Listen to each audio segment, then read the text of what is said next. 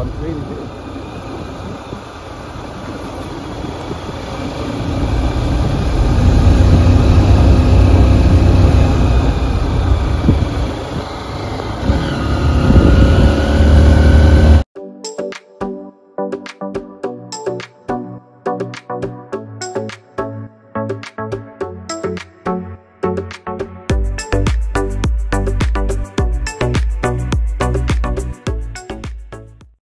Hi guys, welcome back to my channel. So today we are here in the Philippines. We are going to visit one of the projects that we have with Kuya Larry. So I will show you the road, guys. Okay.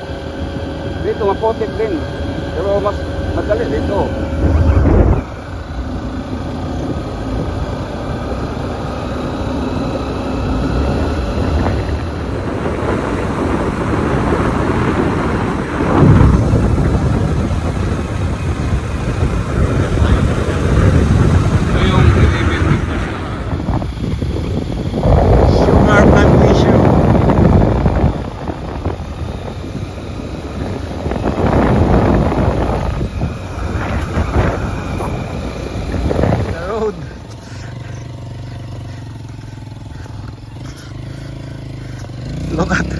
Look at the motorcycle of Kuya Larry.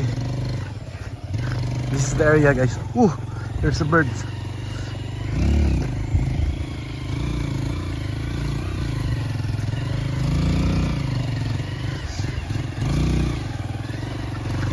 We will try to fly my drone later on, guys, and see if we have a good connection,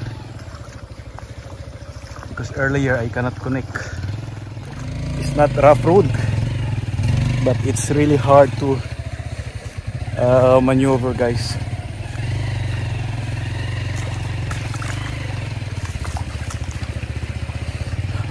This is one of the best adventure as well, guys.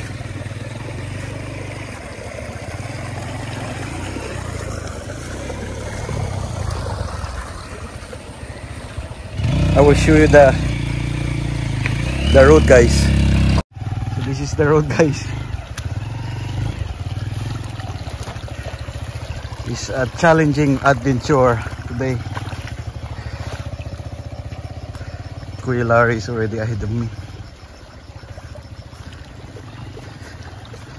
So I will update you again later on, guys, once I reach to the location. So stay tuned for now, guys. There's a horse, skinny horse, guys.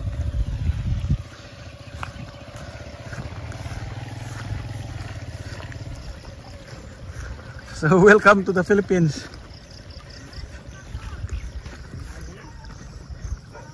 Rescue.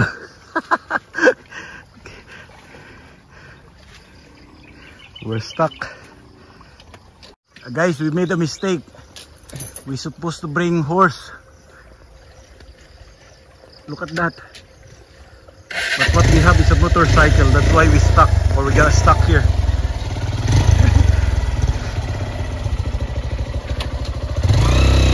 It's the horse. So we're supposed to ride on the horse, guys.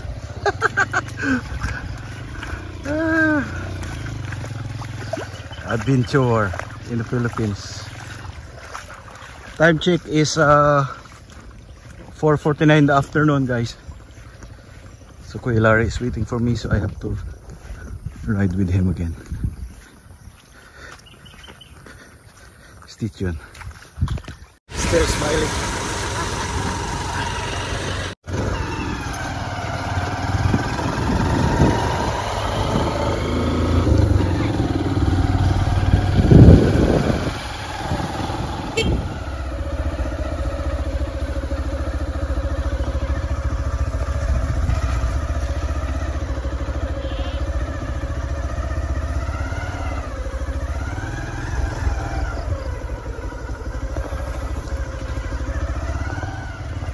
There's a lake in Carabao.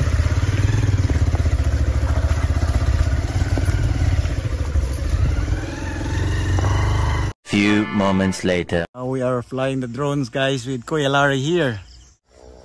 We are flying the drones. I dare you to fix me. I'm crossing the line again, falling on my knees.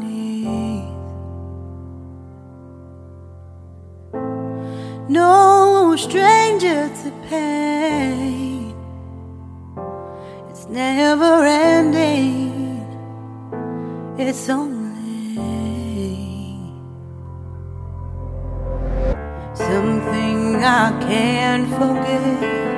My heart won't let it rest, but you keep on forgiving. Admit that I'm afraid. If I let go of this pain, am I completely betrayed?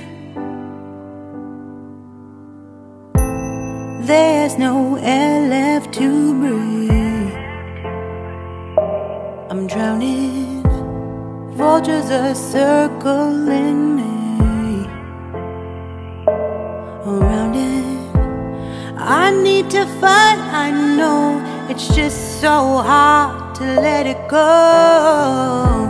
Shine a light I can see. Something I can't forget. My heart won't let it rest, but you keep on forgiving. Admit that I'm afraid.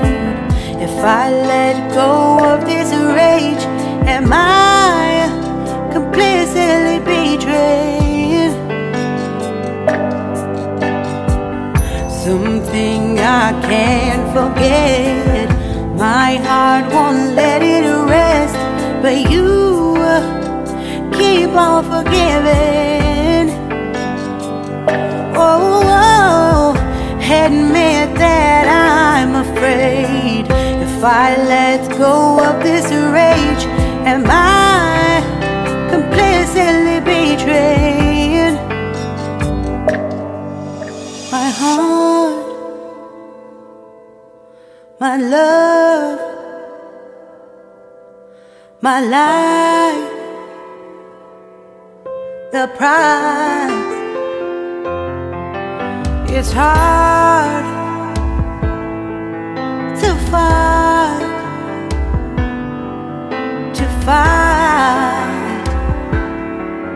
goodbye.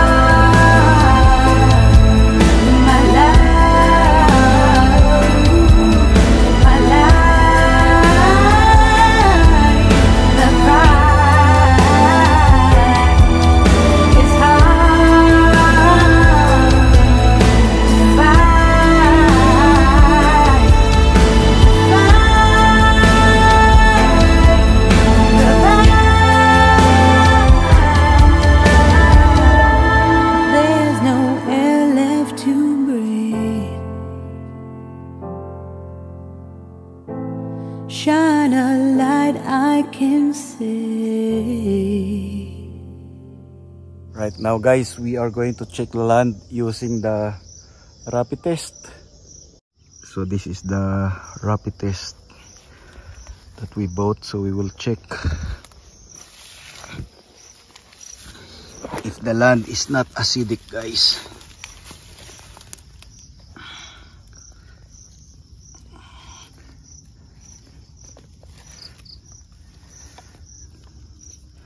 So hopefully it's not acidic.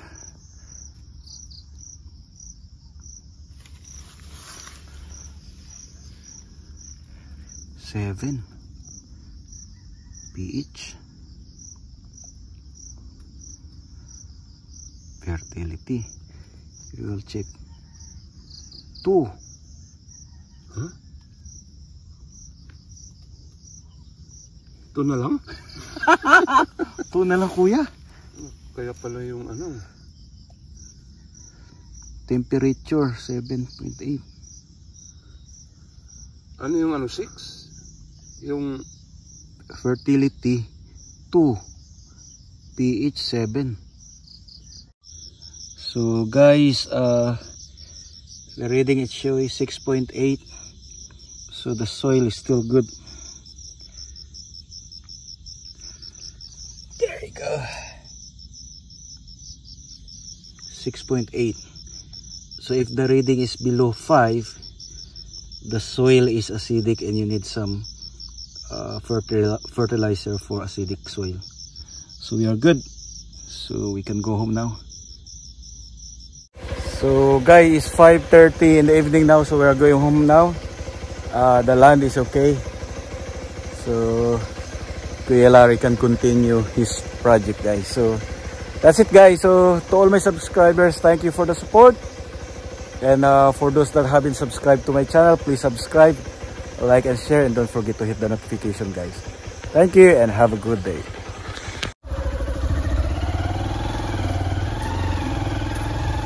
tignan yung kabila. Taas no, Maganda. Mas tulad nito.